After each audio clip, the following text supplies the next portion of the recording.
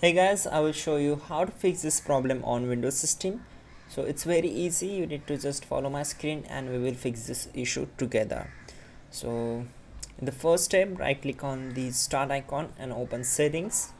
You can also open settings from the search bar. Simply type here settings and click here to open it, and then we need to just click on these three lines and go for personalization.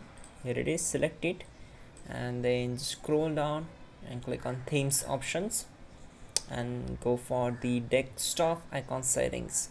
Here it is, just click here to open it, and you can see I have only this PC icon on the desktop, so I wanted the recycle bin, control panel plus network. So I will check these three options and we will click on apply and OK. Now you can see the changes, and if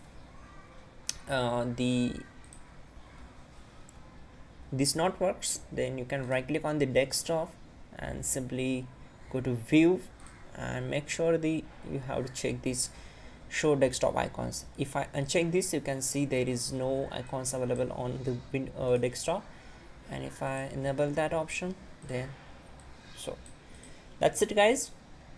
You can also check out the pin command to fix this issue quickly and effectively, and don't forget to like the video and please do subscribe the channel.